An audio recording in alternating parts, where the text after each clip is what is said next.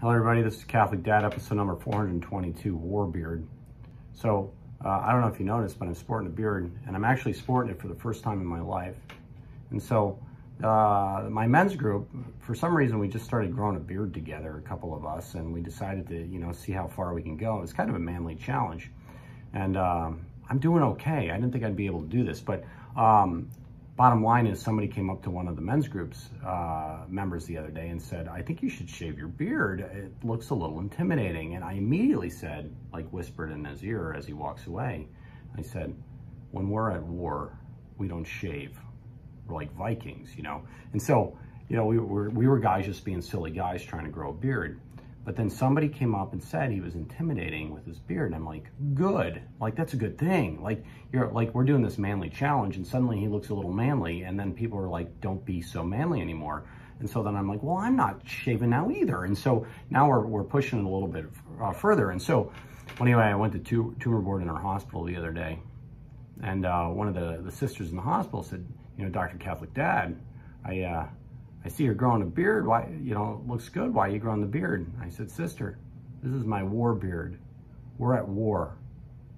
I said, I'm not shaving until the war is over. Well, anyway, sounds kind of weird, but so what happened this year, 2020? It's kind of weird.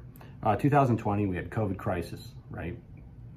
And then we had, forced quarantine.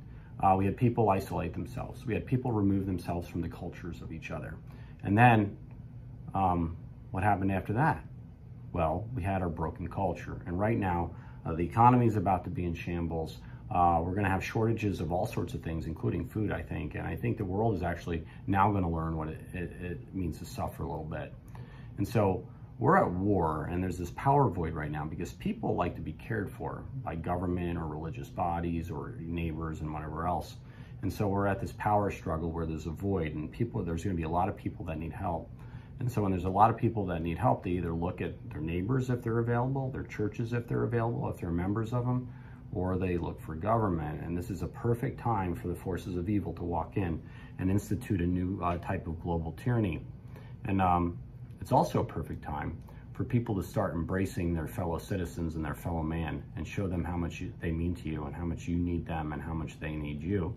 Like literally start forming your communities, people. And so when I say we're at war, we're literally at a precipice, I think, in this nation where either the forces of evil are coming in or the forces of good are coming in. And it's going to take a lot of people that literally stand with their shoulders back and say, we're not doing this.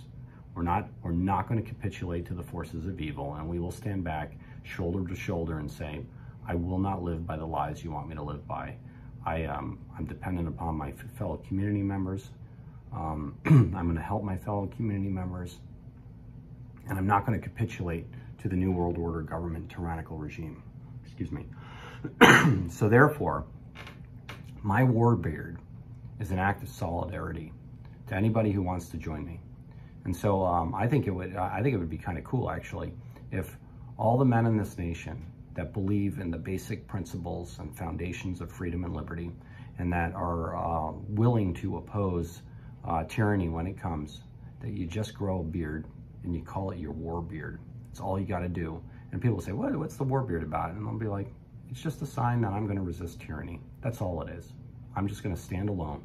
And then the more people that start wearing these things, well, then you'll start realizing, like, if half the nation starts having a thick beard and they start having the cry of war beard, well, then the people in charge know they have a problem, and they'll know the people of our nation are not messing around. And so this is Catholic Dad sporting a war beard. I'm signing off. But the things that you do, what you need to do right now is you got to get the Mass, you got to pray the daily rosary, you got to get the confession. But this is Lent, people. We're going into the desert right now. You should be there. And you're at war with yourself. You're at war with the forces of evil. And so maintain your basic integrity, your dignity, and just work on your fortitude and your courage. I don't know if a beard helps. I feel like it does for some reason. I don't know why. And wear it, and wear it with pride. And I might get it trimmed. I don't know. It's getting a little bit ugly, but that's okay. I don't care. I'm wearing my war beard. That's what I'm going to do. and join me in solidarity. So this is Catholic Dad Warbeard signing off. God bless you all, and please stand for each other in solidarity in this nation. It's going to need you guys loving each other. Thank you. God bless you all.